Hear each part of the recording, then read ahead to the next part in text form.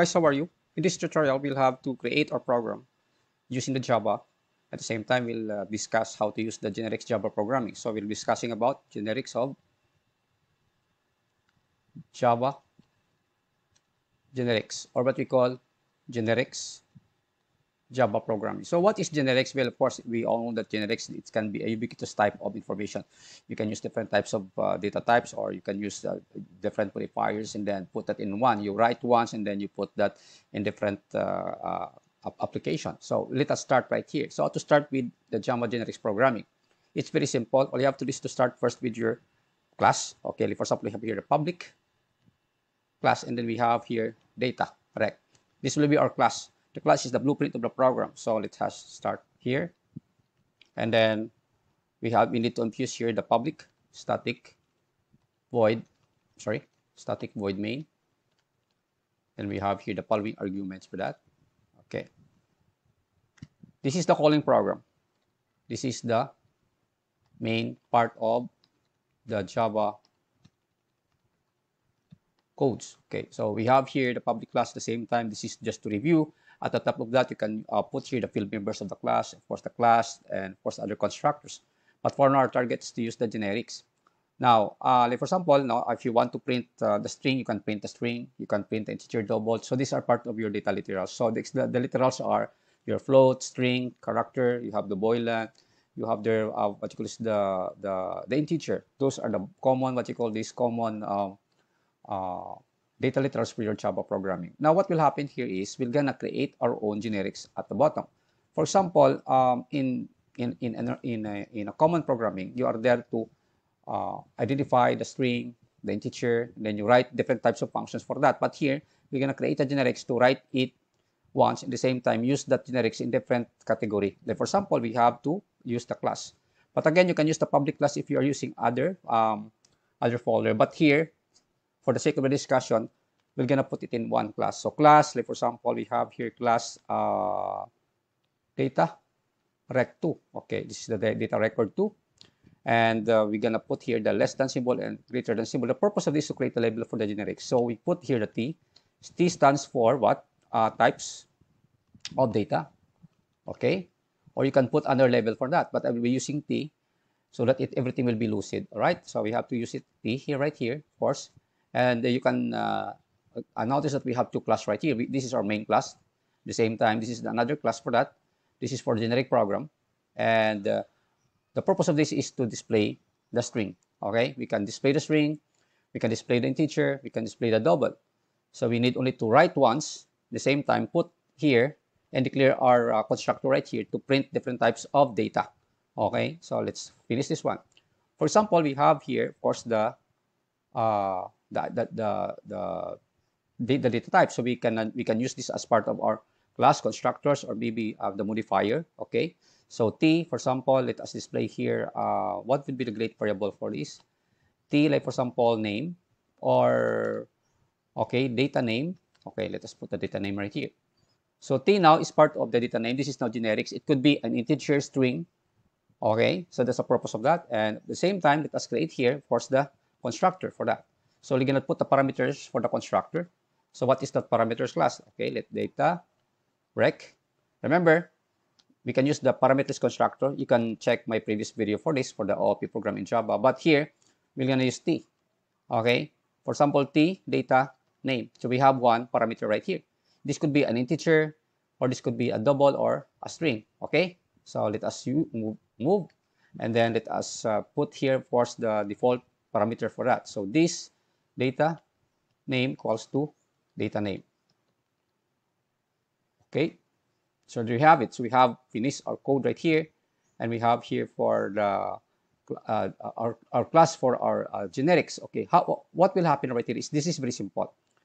It's just like we declare this T of everything of something to be a modifier for string or string, at the same time for integer or double.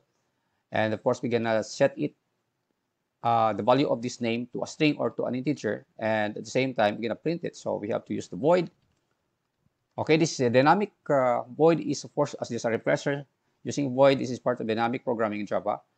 Well, of course, you can use a static and invoke it directly to Java. But again, if you're using void, then again, we can create a constructor for the owner of the class and, of course, reference to it to that program. So void is, like, for example, we have the void dips. Okay, we have the dips right here, and then we can print the output here. So this output, these methods will display depending to what we are going to declare for this data later on in the main program. So we have here, let's say, data name. So we have one methods right here inside our Genix program. So we have the methods display, and we have here the constructor for that, and we have one parameter, and of course the modifier is t. This stands for types of data. It could be integer, string, or other type of literals. All right, I think literals has a conflict with that of this type of data, but we can use double, we can use integer and string. Okay, I want you to review that. So what will happen here is, of course, let us mark this data underscore dot record. Okay, let us create our own constructor right here. Instantiate the constructor. So we have to use data rec, and then, well, of course, what will happen is, of course, this is part of your generic program right now. Okay, so let's say data rec, we declare our object right here, or variable to instantiate that. Our object is, let's say, x equals to new data rec. Okay, we locate now, x now is the owner of the data rec. All right, now, I'm sorry, we'll be using the data rec2. Okay, data rec2 will create, of course, the x as, as the owner of data rec2. Okay, that's a very simple explanation. And then we put here the greater than symbol because we are using the generics programming. And at the same time, we're gonna put here, of course, this is where we put the generics. It could be what this is blank. I think this is blank, no? For me, no, this is blank because we can use this for different purposes. To display the string, display the integer, display other types of data. So since we are using this now, I will use data rec as force now. If you haven't yet declared this, I can use here for string. Okay, that is string. So we declare data rec as string, and of course we instantiate this data to own the data rec, and at the same time with the parameter of that. Where is the parameter? The parameter is right here. So this parameter now, it is this generic. This is open for string, open for integer, open for double, right? So I'll put here hello world. Okay, so that's it. So after that, what will happen? So we see we have already declared this data, and at the same time we're gonna call, of course, the methods. Method is to print this. So we have to call the method, and we have already instantiated x as the owner of data rec2. That's the plain explanation for me, or maybe in higher explanation. This is a reference now to the class data rec2, generics data rec2, and of course we can use x point. Point is to invoke what? The child, all the field members of the dips. Okay, this is to print the value of data name. So let us use that dips. Okay, and of course when we run the program, but before that, of course, let us review the program. We declare the data rec as main of the program. At the same time, we instantiate data rec string x for data rec2 because we want to print the hello world. So this is how the constructor goes. We have the T here, stands for any data, type of data, and data name for variable for that. And then we create this parameter right here.